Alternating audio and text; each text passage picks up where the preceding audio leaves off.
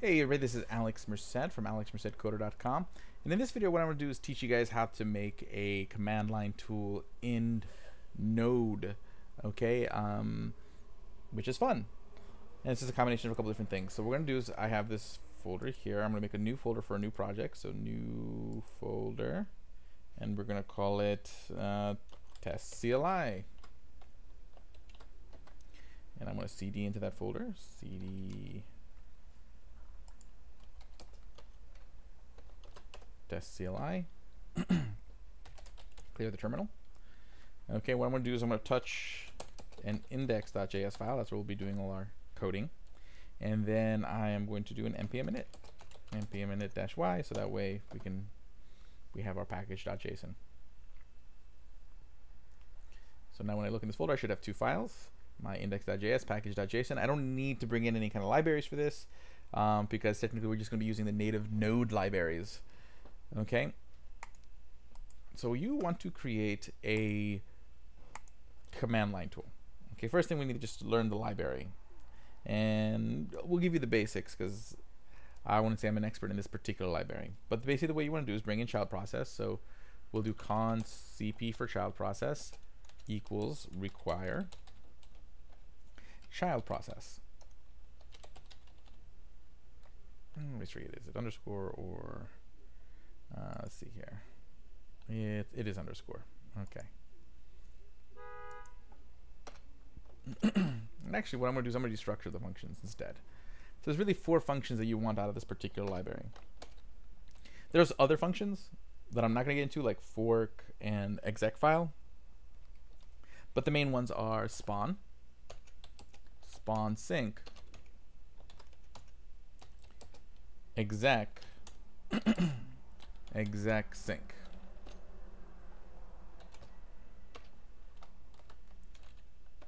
Okay. And basically what these 4 functions do is they allow you to run commands, just in a slightly different way. So first let's talk about spawn. So what spawn does, okay, spawn runs a command without creating a shell. Okay, and it's asynchronous, which means whatever your next command is, it'll go on to it before that command completes itself, which you want to keep in mind, because what if you want to create a folder and then change into that folder? If you use the asynchronous commands, it's going to start making the folder, but try to get into the folder before you're done actually making the folder. So you got to think sort of like whether you want to use the synchronous versions of ones, which it'll wait for one command to finish before it goes on to the next one, versus the asynchronous versions of these.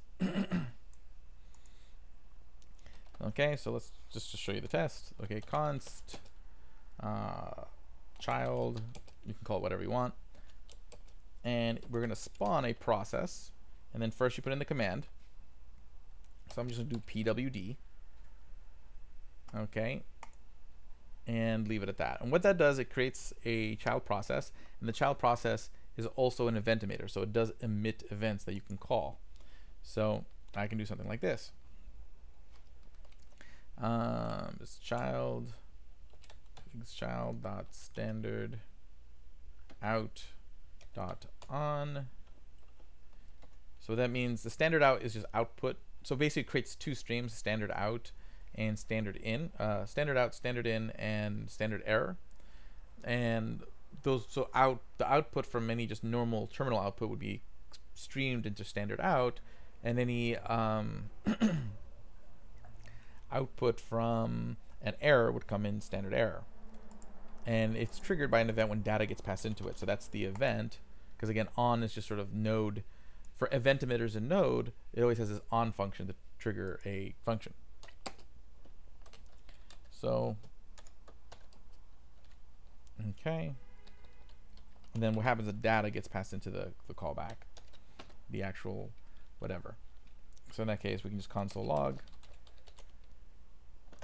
the data every time new data gets passed into the stream. Okay, which should just be the working directory. So if I do this, I will do like a node index.js just to see that it works. Okay. So this means I'm getting back a buffer. So what I'm getting back is a buffer. Now, when you have a buffer, so data is a buffer, or else I wouldn't be getting that console log like this. So the way you fix that is you just use the toString function which exists on buffers. And that'll turn into a string that we can read. Okay, I'm going to do that. And there you go. See, there's my print working directory. My pwd command was successful. And what I'm going to do is just put in a word here, just saying, okay, async spawn, so we can see what generated this particular output. Okay, async spawn data to string. Cool. Now then there's also spawn sync. It's the same thing, except it's synchronous. So runs a command without creating a shell. Okay, except this one is synchronous.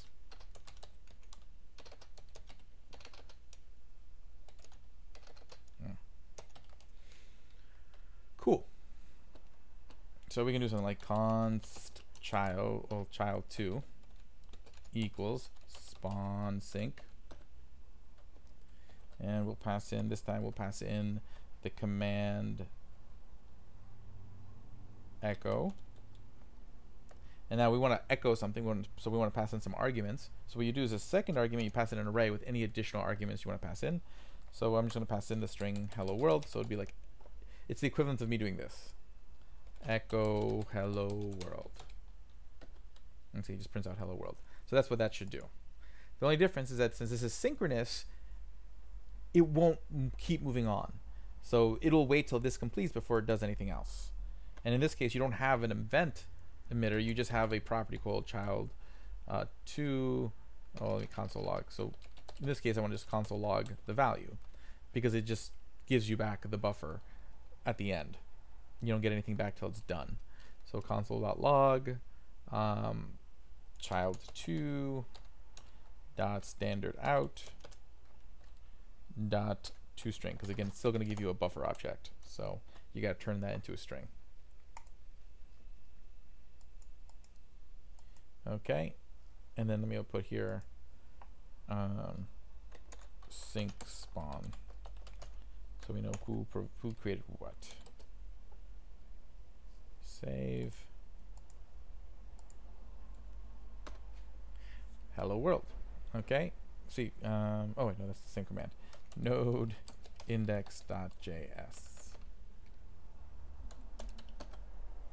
Okay, so you see how the first one is asynchronous? Because see, even though this command is first in line in our application, since it's asynchronous, it just kept moving on. So the sync spawn hello world ended up running first, or finishing first, and then this got finished. So even though, so again, you can see sort of the difference between the asynchronous behavior versus synchronous behavior. Because if they were both synchronous, this would have showed up first, because technically this is first right here. Cool. Now let's move on to exec. There's another way to run a command. Runs a command, but creates a new shell.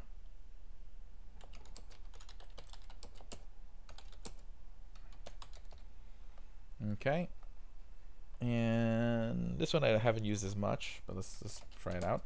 Const child3 equals exec. And then this takes the command, and this one you can actually put all the arguments of the command inside there. So this time I can do hello world 2.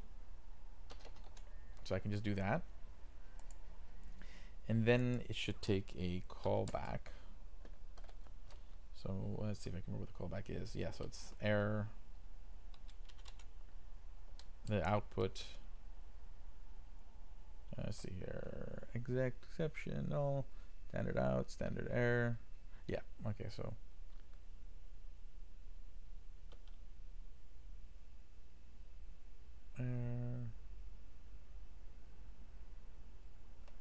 the out, standard out, standard error. Okay, these are just two different types of error inputs. I'm not going to really worry about those. they just capture different types of errors. All I really want to do is capture the output. So console.log standard out. I think it's already buffer, like it's already been, I don't think you have a buffer this time, so I don't think I have to do the toString. We'll find out in a moment. So essentially what happens is that this callback runs after this command's done, and then that's where you would put it for exec. So let's see here, let's hit save, and then again this exec is asynchronous.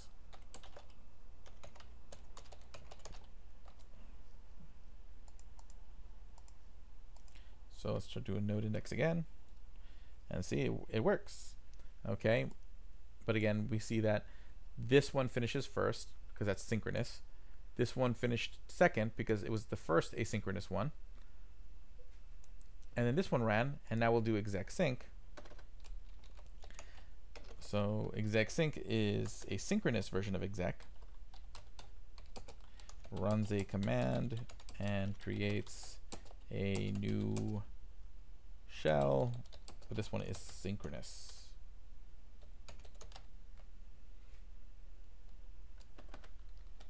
Const child4 equals exec sync, and this time we'll say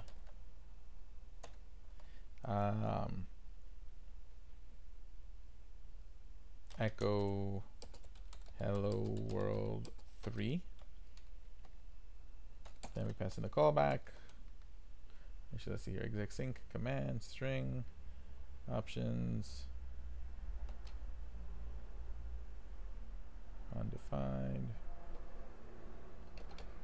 Okay, so for this one, I think it returns the object with the standard out. So I think once again, just like before, it's going to be inside child4. So child4 dot standard. Well, let's just console log what we get back.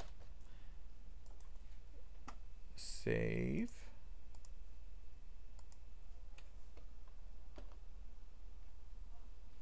Okay, that's going to be the others. So it is a buffer. So let's see here, dot toString.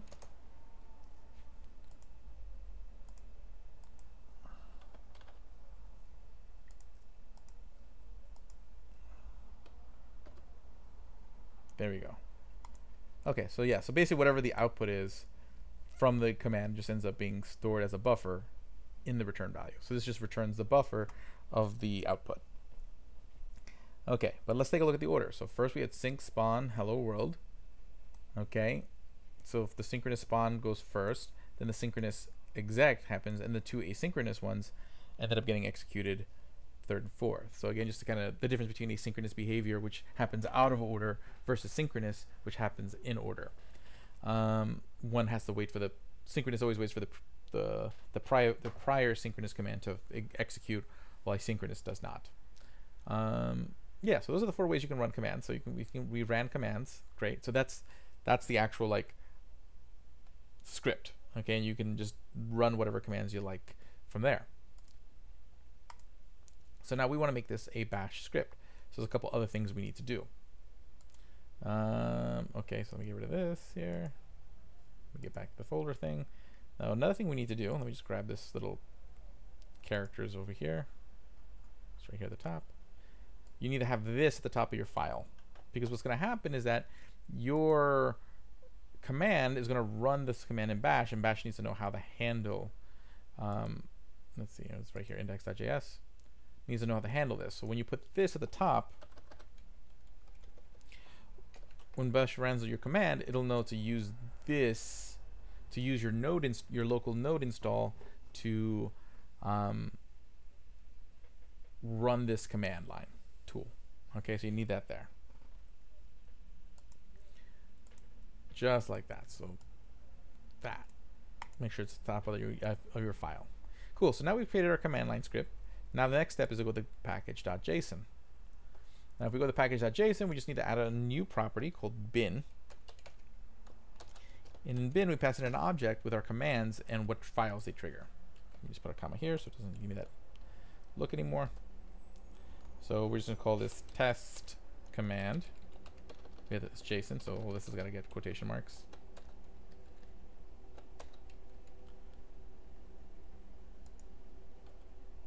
test. Oh, I'll just call it test, test, test. Okay, is the command. And when that command is run, okay, what you're going to do, it's going to run a file in the same folder of index.js. Okay, save. So if I want to test this out, what I can do is I have to link this particular file. So in this folder with the package.json, I type in npm link. It's going to see this bin and create a command in our system that runs this combination. So it's going to run this file when I run this command. Now, but you got to do that with root privileges. So you got to do sudo npm link. It doesn't let you do it, or at least on my machine it doesn't let me do it otherwise,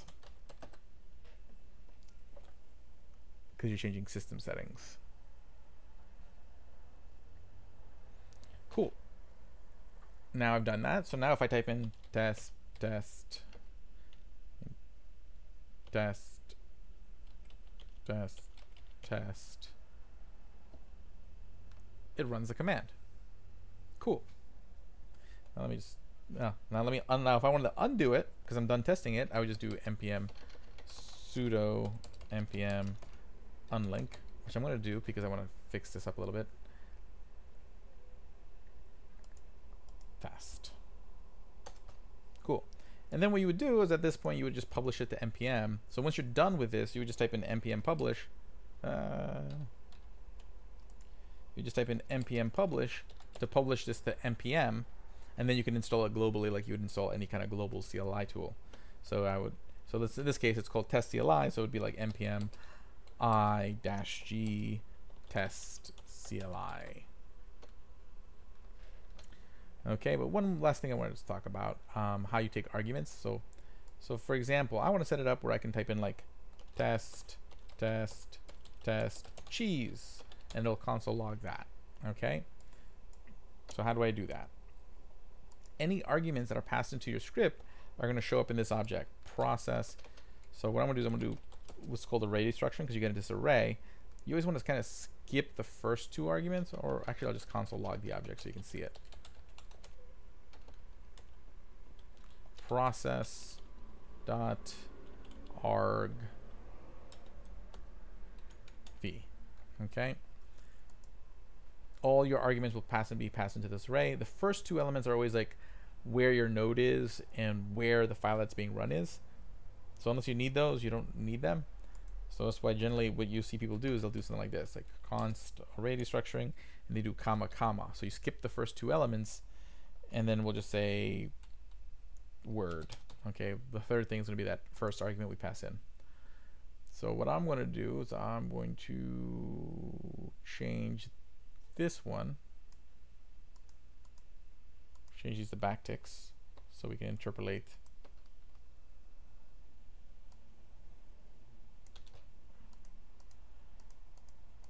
And make it now, instead of saying hello world, it's going to say hello whatever the argument we passed in is, word. And we destructure that from our arguments over here, which I need to finish, process.argv. So that destructures the arguments from that. So as I hit save, cool. So now let me relink this. So now that I fixed the name in package.json earlier, so it's test, test, test. So if I do sudo npm link, it does the thing, and then I do test, test, test, cheese. See, it says hello cheese because it's taking that argument. We destructure that argument here, and I can take as many arguments as I want. I just put in whatever order, and then I can use them throughout my script to however I'd like. And that's pretty much the basics of creating a command line tool in Node. So you would use the child process library to actually run the commands in your command line. You use this process.argv object to pull in any arguments. In the package.json, you set up the bin property, so that way it sets up an actual system command command. If you want to test it out locally, you use the npm link command. So I will unlink, sudo npm unlink. And then you just publish it to npm when you're done, and then you can install it globally. So yeah, hopefully you guys enjoyed that. My name is Alex Merced from alexmerced.com, alexmercedcoder.com. Have a great day and enjoy.